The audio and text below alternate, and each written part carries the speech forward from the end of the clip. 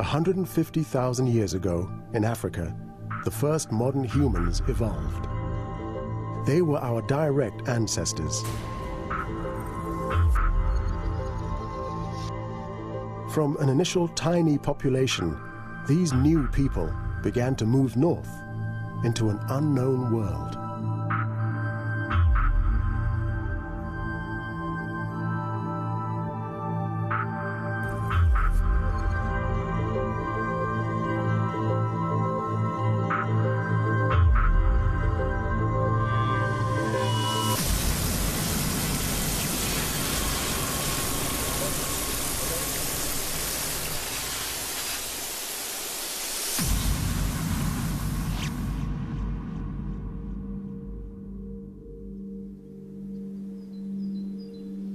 Here on the western edge of Europe, archaeologists have made a discovery that is shedding extraordinary new light on exactly what happened when the first modern humans arrived in the rest of the world.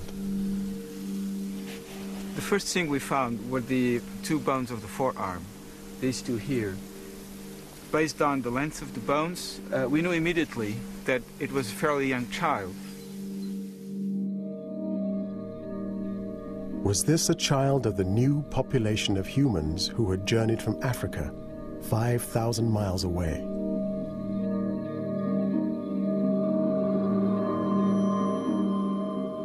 This is where we found the skeleton, right here at this level. At the time we started digging it, all we knew is that it was older than 20,000 years ago. And that's because 20,000 years ago was the age of the deposits up here. Before the moderns arrived, other kinds of humans had occupied Europe. So the skeleton could be one of our ancestors or something very different. We really did not know how much older than 20,000. Could have been 25, 30,000, even 50,000. So at first, we were not sure what species of human we were dealing with in this case.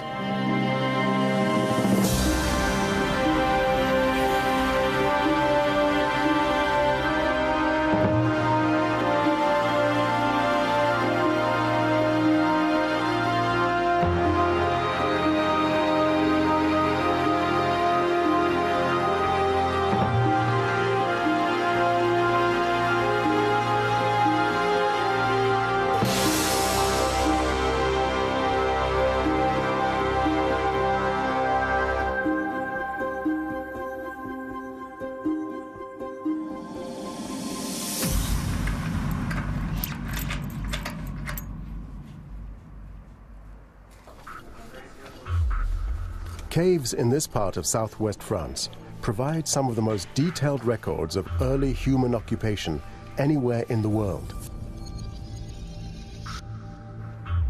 So we're pretty sure that modern humans evolved in southern Africa around 150,000 years ago, moved out of Africa around 50,000 years ago, and began to colonize the northern latitudes, and they colonized all of Europe about 35,000 years ago, including France, where we are now. What happened when they arrived is the final mystery in the story of human evolution. Archaeologists Jean-Philippe Rigaud and Jan Šimek believe they are close to uncovering the answer. In the walls of this cave, they found a dramatic change in the archaeological evidence. This is the level at which we find the first evidence for modern humans in this cave. That evidence consists of a new suite of artifacts. Artifacts that include things like this stone tool made on a blade, artifacts made of new materials like bone and antler, and completely new artifacts that we've not seen before, like this pierced deer canine, artifacts used as objects of personal adornment.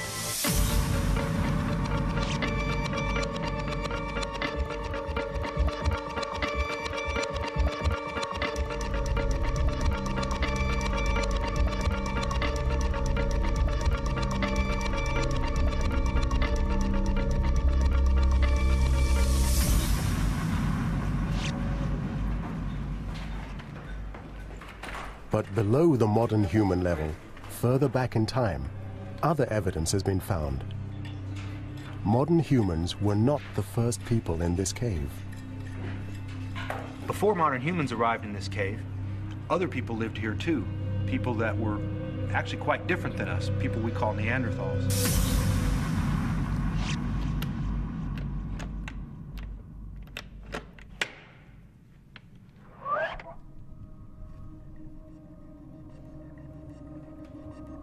The Neanderthals were the original Europeans.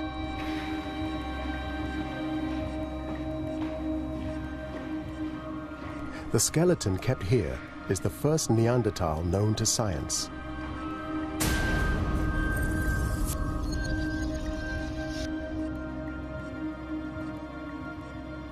The Neanderthals had what scientists call a robust build. They were heavy-boned, short, and immensely strong, physically quite unlike anyone living today.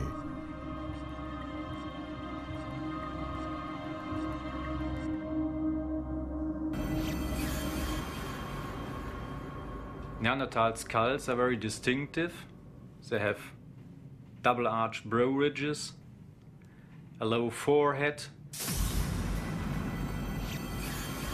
a long, wide but low brain case. You can see the differences on me.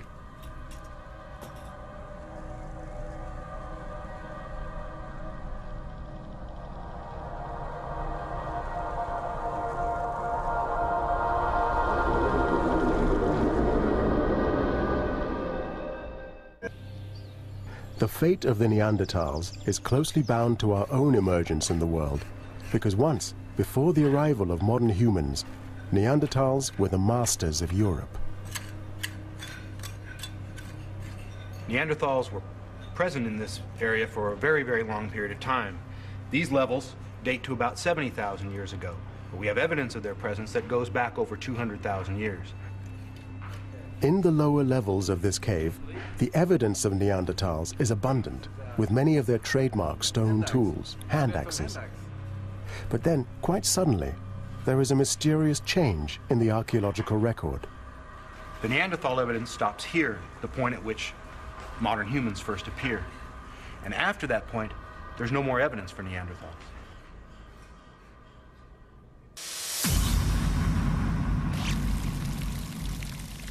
For decades, archaeologists have been trying to discover why the evidence for Neanderthals disappears at just the time that modern humans arrive. And in Portugal, there were signs that the bones of the child might belong to exactly this dramatic period in prehistory. The archaeologists had calculated that the child must have been about 4 years old when it died, but they noticed that for a young modern human, its bones were exceptionally strong and robust. The overall robusticity and strength of the bones, like for instance the humerus here, suggested to us that it might have been an earlier fossil species of human. This is a typical upper arm bone of Neanderthal, and this is an upper arm bone of a modern human. We clearly can see that the Neanderthal arm bone is much thicker and stronger than the modern human's arm bone.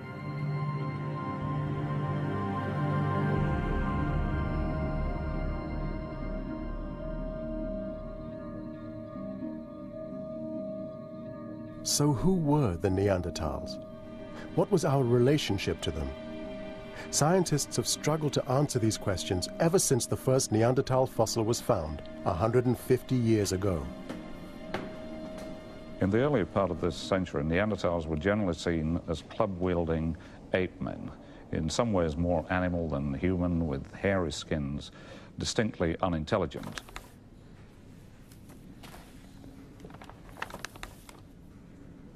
Neanderthals were thought to be primitive half-humans who eventually evolved into us. But when scientists discovered that our ancestors had emerged independently in Africa, an entirely new picture of human evolution began to take hold.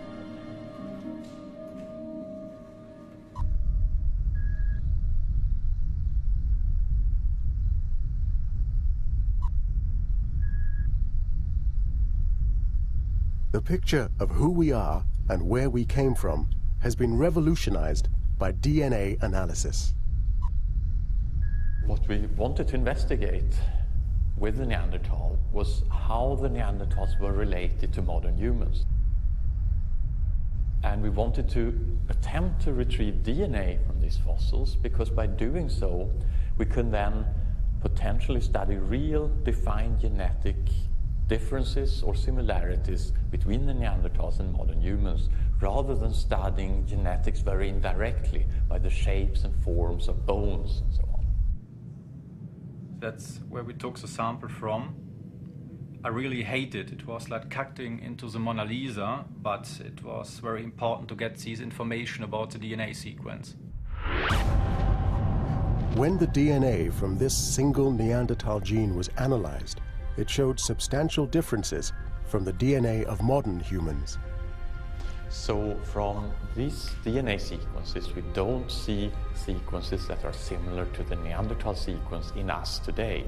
Particularly, we don't see it in Europe, for example, where the Neanderthals existed until 30,000 years ago. So the Neanderthals were not our ancestors. Far from being primitive versions of us, they were a separate, parallel species of human. And they were still very much alive when our true ancestors, the first modern humans, emerged from Africa and entered the land of the Neanderthals.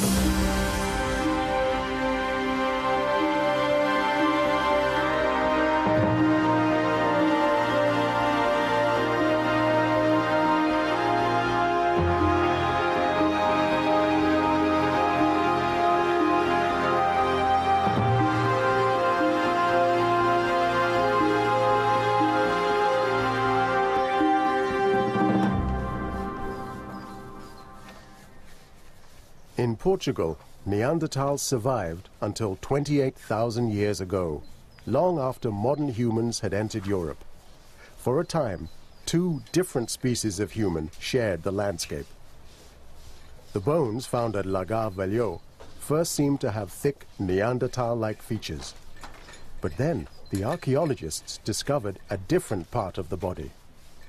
We found the jawbone, and the jawbone, which you can see here, had a very prominent chin.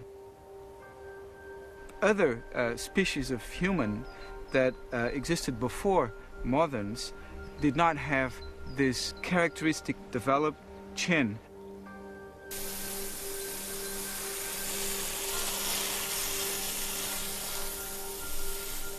It seemed they had found an early modern human after all.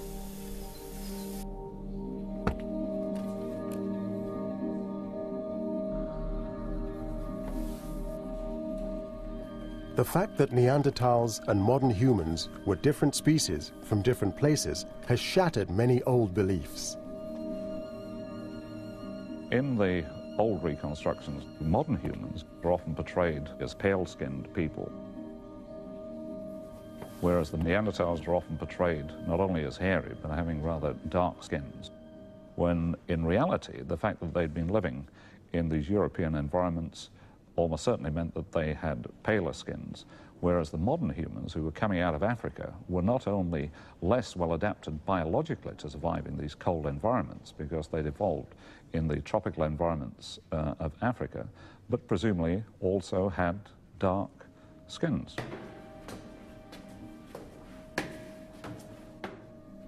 It now seems that modern humans, our ancestors, were actually less well equipped for life in Europe than the Neanderthals.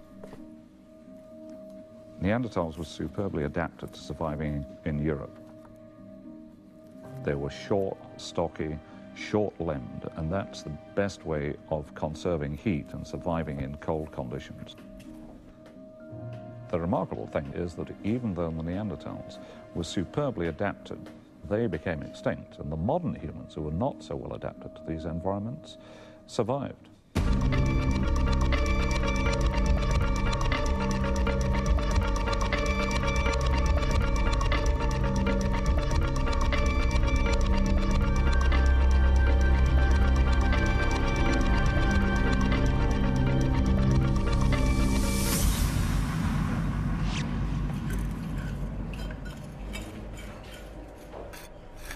Evidence of the Neanderthals' abilities is revealed in layers below the modern human levels at Cave 16.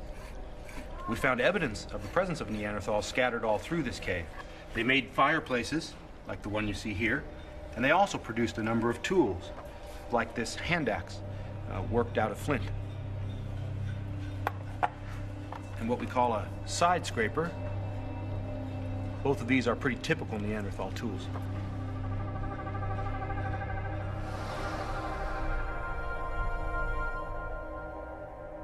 There are tools for hunting, butchering, and skinning game.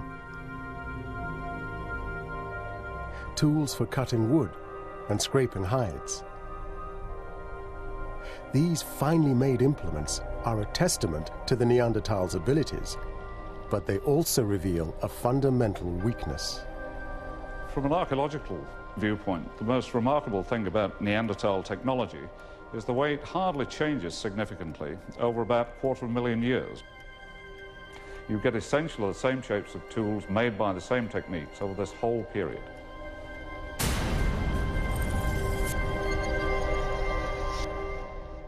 Now, as soon as you get modern humans on the scene, you get a whole range of dramatic changes.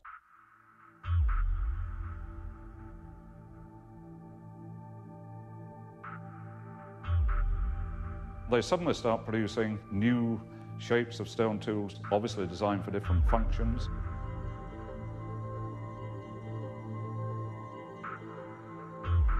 And they start producing tools from bone, antler, and ivory, which had never been used before.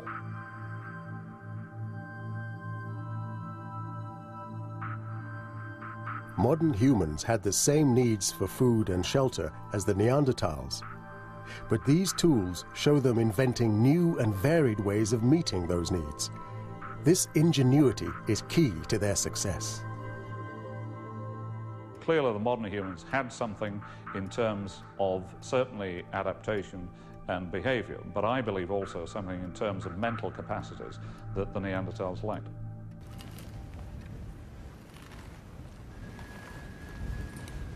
Samples of the soil, information on the shape of the land, and the fossil remains of plants and animals have all provided evidence of a sudden change that engulfed the prehistoric world of Europe.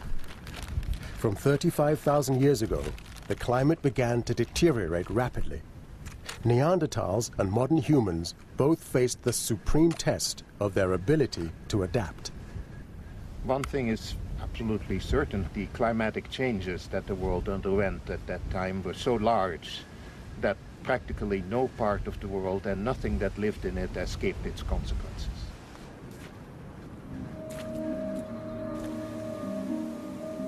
The cold transformed the landscape. On the uplands, the forests died and gave way to bleak moorland. But that was not the case in the valleys, which were more sheltered from the wind and frost. Down in the valley there were trees still, little forests, not very large, and also associated with these forests the sort of wildlife that you expect there: wild boar and similar forest animals. The Neanderthals were used to hunting in the forest, and they followed their traditional game animals into the valleys. Instead of adapting to the world outside, the Neanderthals retreated to where it was familiar. They withdrew more and more of the time into the valleys and spent less and less out in the highlands around. Without realizing it, the Neanderthals were sowing the seeds of their own destruction.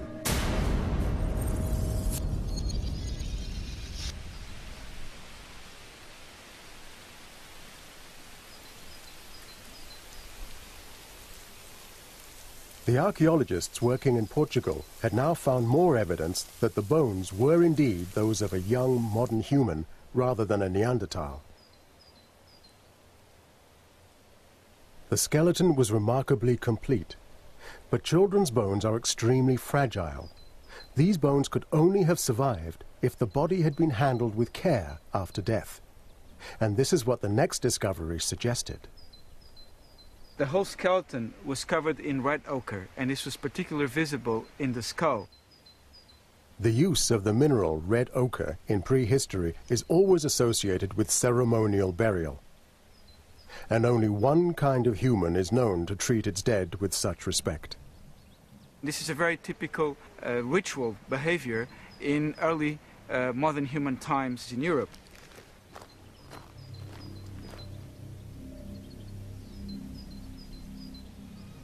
And then, as the archaeologists continued to search, they discovered something else. A tiny object of great significance. As we dug through the deposits, we found an ornament, a shell bead. And these kinds of ornaments are also associated with early modern human burials known elsewhere in Europe.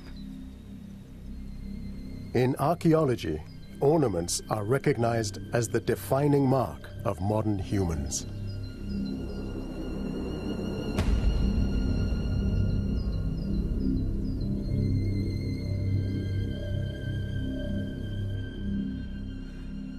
Beads identical to the Portuguese find have also been discovered in France.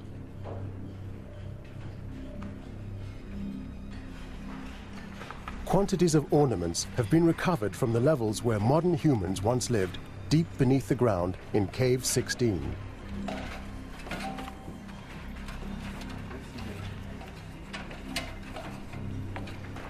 At the French Field Lab, Jean-Philippe Rigaud has studied these early works of human creativity. They show that despite the harsh climate in Europe, modern humans were thriving, living and moving freely right across the landscape. This shell comes from the Atlantic coast, and it has been transported from the Atlantic to Cave 16. We have also some shells coming from the Mediterranean coast, which is quite a long distance from where we are now. Modern humans had even advanced into the freezing mountains of Europe. This bead, it's made of steatite, and it comes from the Central Pyrenees. This is more than 200 kilometers.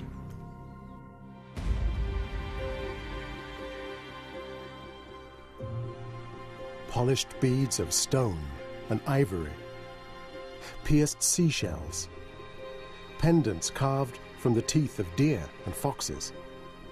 Right across the European continent, modern humans left behind an extraordinary trail of finely crafted ornaments. Now this is a whole new explosion in human technology. It appears with the first humans. These are the first body ornaments, the first interest in personal decoration in 5 million years of human evolution.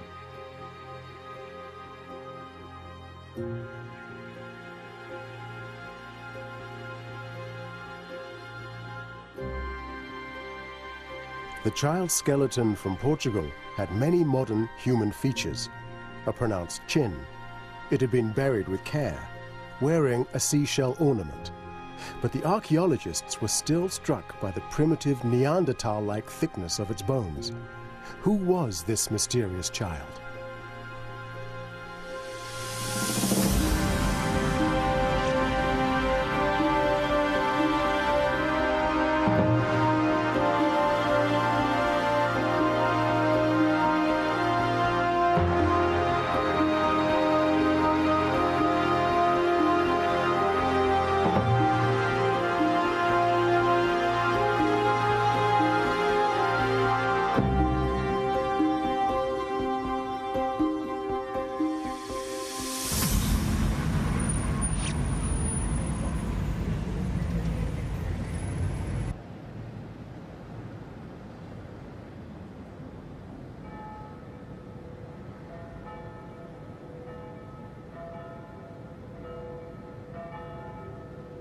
The skeleton was taken from the excavation site to Lisbon for a more conclusive examination.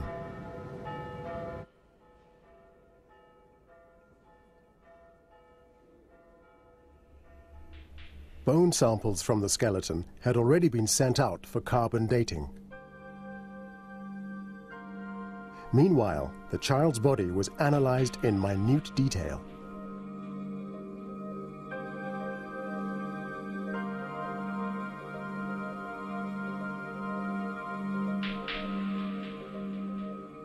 The results of the new analysis were startling.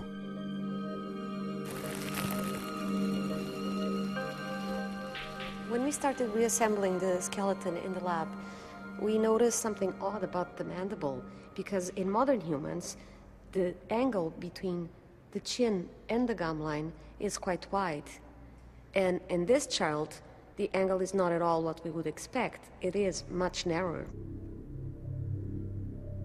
Although the child's chin was modern in shape, the angle of the jaw was primitive. And then came even more remarkable evidence, this time from the bones of the limbs.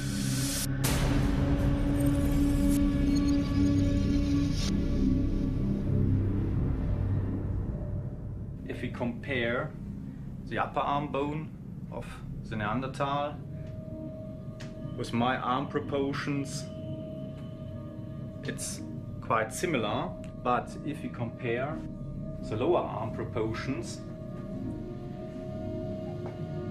clearly can see that the Neanderthal lower arm is much shorter than mine. We realized that there were a few odd things about the proportion of the limbs. That is, the lower leg bone was too short in proportion to the upper leg bone.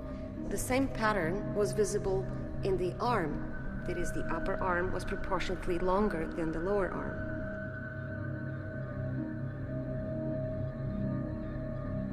These body proportions are typical of people who have evolved in cold northern climates.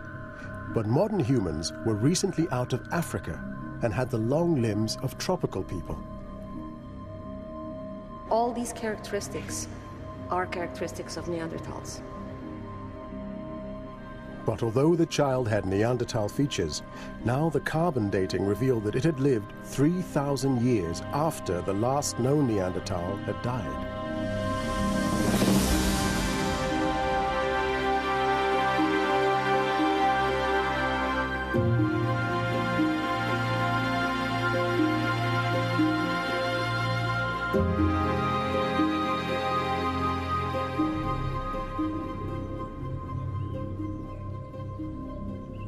Then from a river valley in France came a dramatic breakthrough which radically narrowed the differences between Neanderthals and modern humans.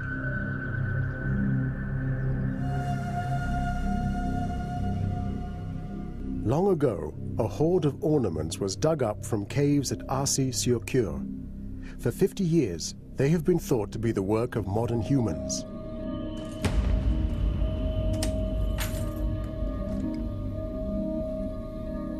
But then a tiny fragment of human bone found with the ornaments was re-examined.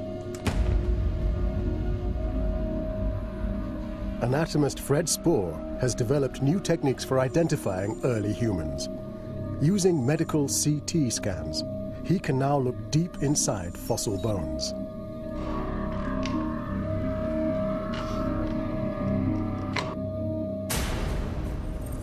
This is the human fossil from Arcy-sur-Cure.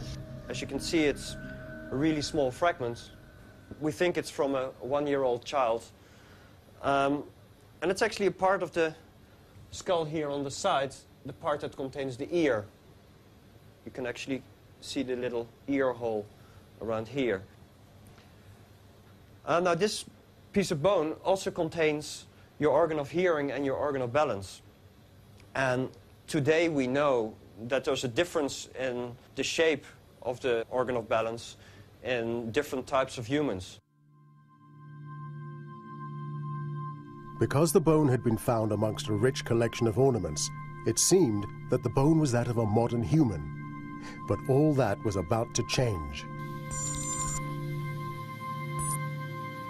When Fred Spoor scanned the bone from Arcy-sur-Cure, its inner ear became clearly visible, and his diagnosis was instant.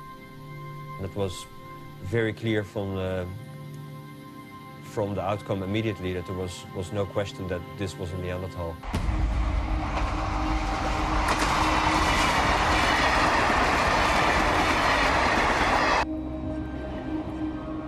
For Joao Zilhao, a link between Neanderthals and ornaments was astonishing. If true, it would mean that Neanderthals were much more like us than had ever been thought possible. Just who had really made these ornaments could only be revealed by examining the collection in detail. The ornaments appeared to resemble those found at modern human sites. However, there were some small but distinctive differences. The first thing that struck me were these little grooves carved around the base of the teeth. And this is something that you never see in collections of ornaments made by early modern humans. Clearly ornaments, these were not pierced like the beads made by the modern humans, not threaded onto their strings, but tied. No ornaments like these had been found before. They were made in a unique way and found lying amongst the bones of Neanderthals. There were so many of them, they were so beautifully made, they were so varied, and they were more than 30,000 years old, so they had to be the oldest or among the oldest ornaments in the world. Neanderthals must have been the authors of these ornaments. There is no other possible explanation for the facts.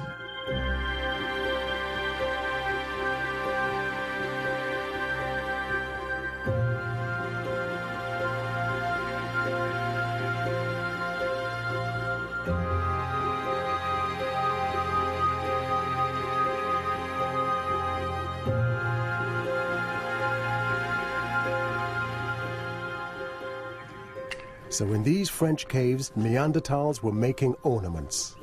Most of the ornaments were found here against that wall of the cave.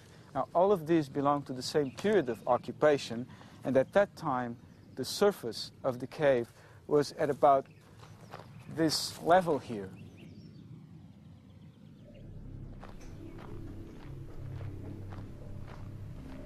The revelation that Neanderthals and modern humans were both creating ornaments at this crucial time in prehistory suggests that they had very similar skills and only deepens the mystery of the Neanderthals' strange disappearance.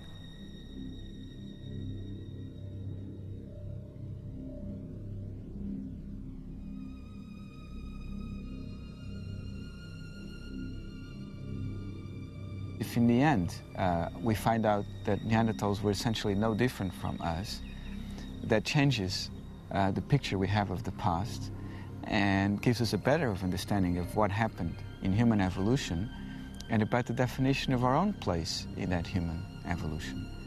I think that's why the Neanderthal issue has been so important ever since the first Neanderthal fossil was found 150 years ago.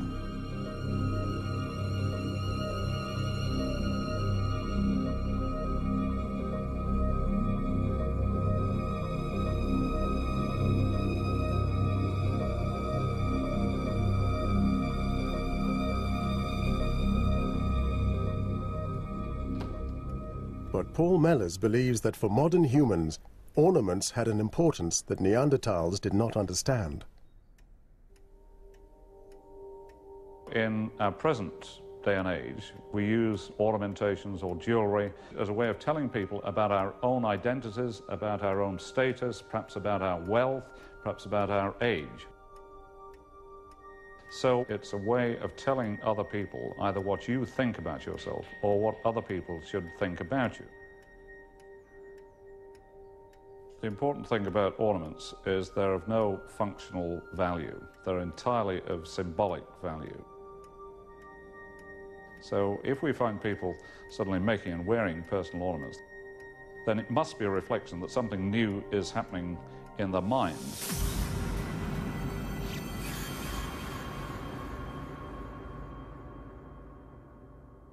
I think the appearance of this kind of thinking could have had a critical impact on the survival capacities of the modern humans in contrast to the Neanderthals.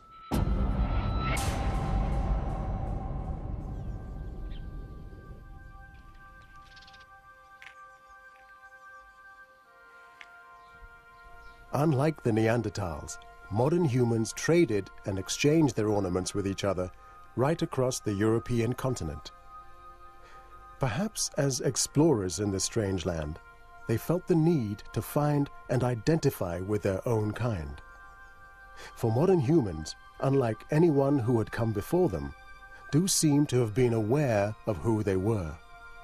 And for them, ornaments were a new kind of tool, allowing them to build up complex networks and allegiances across the vast distances of the world they were now beginning to control. These objects tell us that there were some sort of relationship between the groups of people living in different areas. And this is, in a certain way, a marker for a community on a large scale. Ornaments bound modern humans together, but not the Neanderthals. Ornaments have been found at only 3 isolated Neanderthal sites. Perhaps Neanderthals simply copied what they saw, but didn't realize their importance. It would just be an extraordinary coincidence to me if Neanderthals invented these things independently from themselves at precisely the same time that we know modern humans, equipped with these ornaments, were spreading across Europe. So on the grounds of coincidence, it seems to me highly unlikely that Neanderthals invented them for themselves.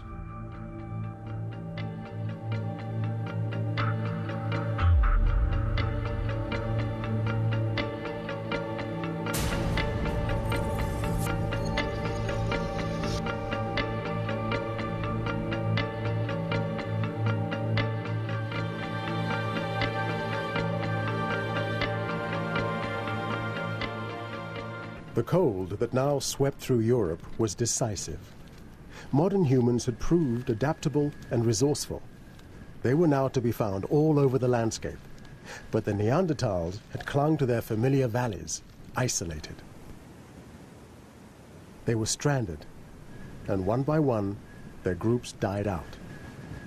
As one disappeared, the survivors had fewer communication with each other and with that one group. So the groups got smaller in number and smaller in members. Unable to make contact with other groups of their own kind, for the Neanderthals, the effects of the climate change were devastating. The places where they managed to survive, one by one from north to south, got destroyed by the advancing cold. There was competition from the modern human beings. We don't know how serious that competition was, but it was certainly there. And eventually, the last holdouts themselves disappeared. Their adaptability never apparently improved very much, and they were gone. It seems that only this time of overwhelming change revealed the differences between us.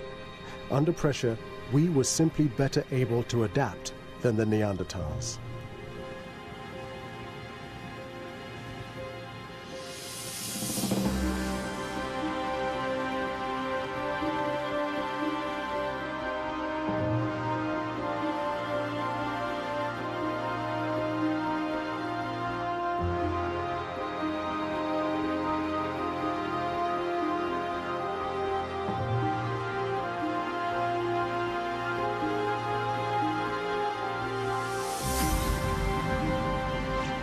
But might we ourselves have played a part in the fate of the Neanderthals?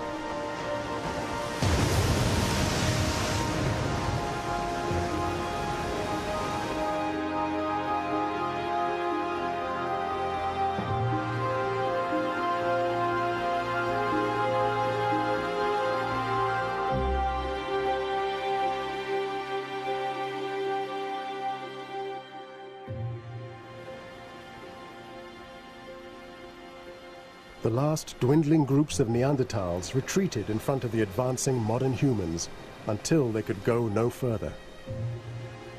This cave is the westernmost Neanderthal site we know of anywhere. It must have been one of the last places where Neanderthals lived. When modern humans arrived, these Neanderthals had nowhere else to go. They had their backs against the sea. So they had no option but to interact.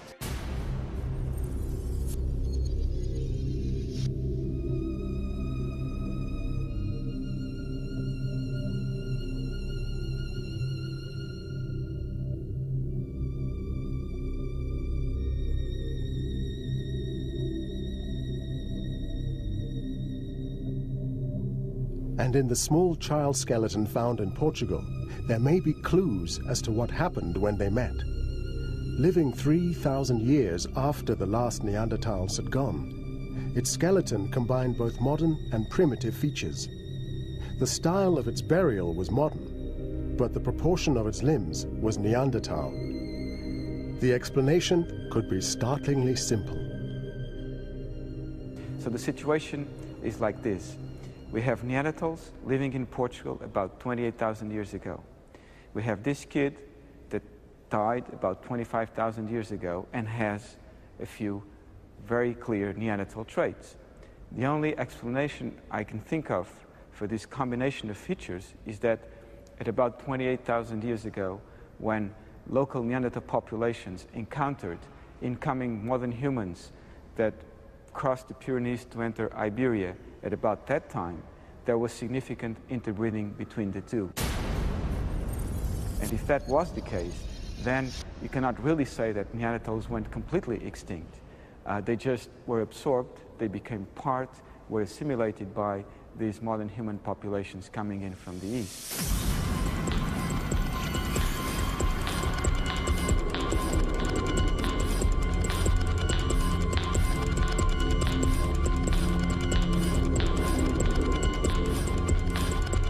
Certainly it's possible that a limited amount of interbreeding has taken place, and that when we go on in the future and study many more sequences in the genome than we've done so far, we will find evidence of a certain extent of interbreeding.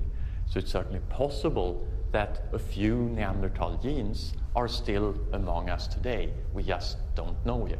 I do know that there are Neanderthal-like characteristics that we still see in modern populations. My father, for example, was a heavy-set, short-limbed individual who may or may not have had Neanderthal genes in him. If he did, doesn't bother me. That's part of my genetic history.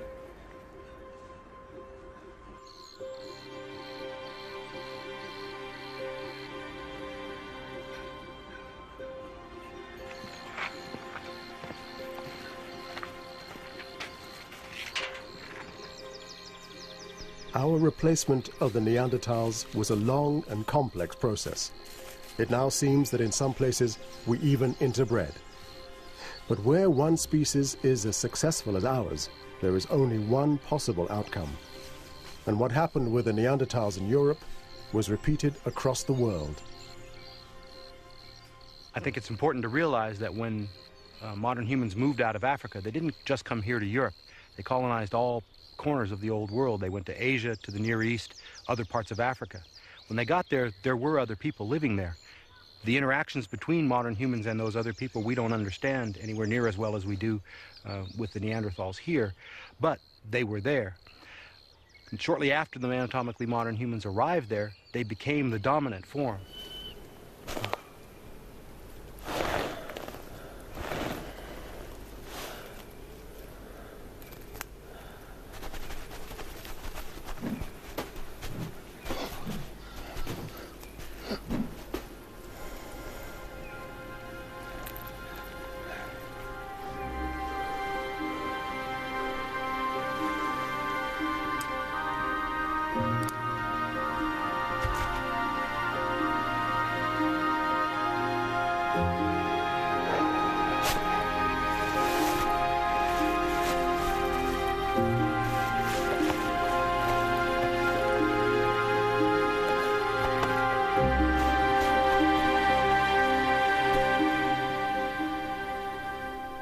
We were adaptable and inventive.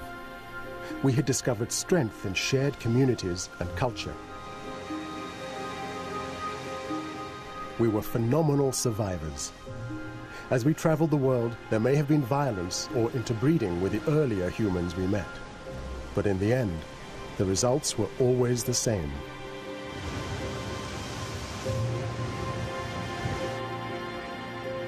We are here, and they are gone. The future began here, when the last Neanderthal died. And then, for the first time in the 5 million years of our evolution, there was just one species of human on the planet.